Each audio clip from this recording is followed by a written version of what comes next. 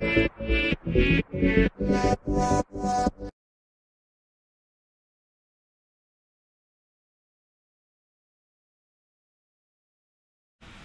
everyone, in this lesson we're going to learn how to use DataStore to save your game data in Roblox. Before you get started, you need to set it up first. So first you need to publish your game to Roblox and then come back in and go to File, Game Settings, Security. Enable Studio access to API services needs to be turned on. Otherwise, it's not going to work. Once you've done that, press Save.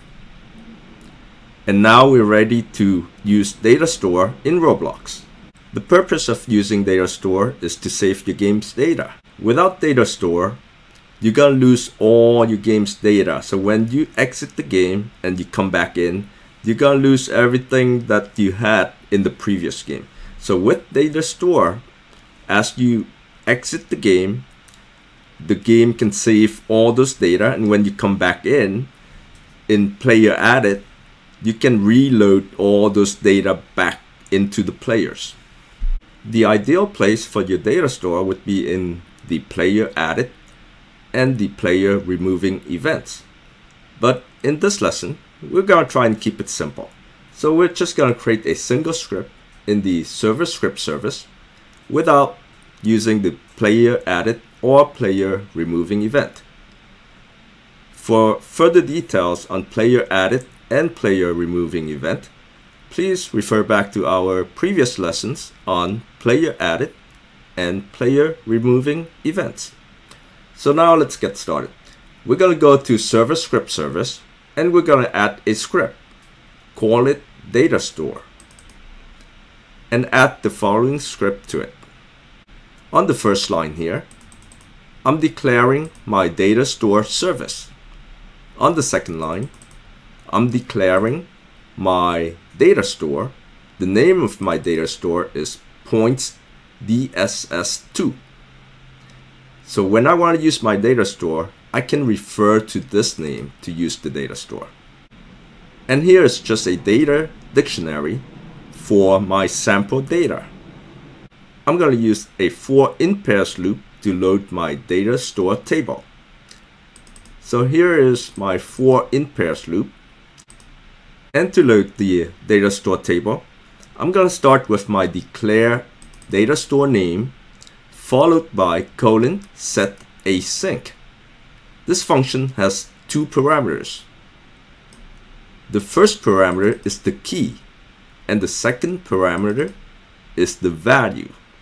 So when you want to retrieve the value, you're gonna use the key to retrieve the value. And I have inserted this statement inside a pcall. A pcall is a protected call. So in case there's something wrong with this statement, it's not gonna crash my game. So down here, I check if this statement was executed successfully. If it's not, then I'm gonna send out a warning message. So this part here is the part that I would put inside my player removing event. Before the player leaves the game, I want to record the data into the data store. On the other hand, this code down here is the code that I would put inside my player added event, which is the code that you're going to use to retrieve the data from your data store. So let's take a look. Here I just declare a variable for the name of the player. So I just pick a player from up here that I want to retrieve his score, right? So in player added, you're going to get the player, right? And then you can use the player as the ID to get the player's score. So to get the player score, you're going to use, again, you're going to use the name of the data store, GetAsync, and you're passing in the key. The key is the name of the player, or you can use the player ID if you want it to be unique. Again, we're wrapping a pcall around this statement so that in case something goes wrong, it's not gonna crash your game. And you're testing if it's successful, then you have the data. This would return your data into this variable points. So here I'm just printing out the points returned from above.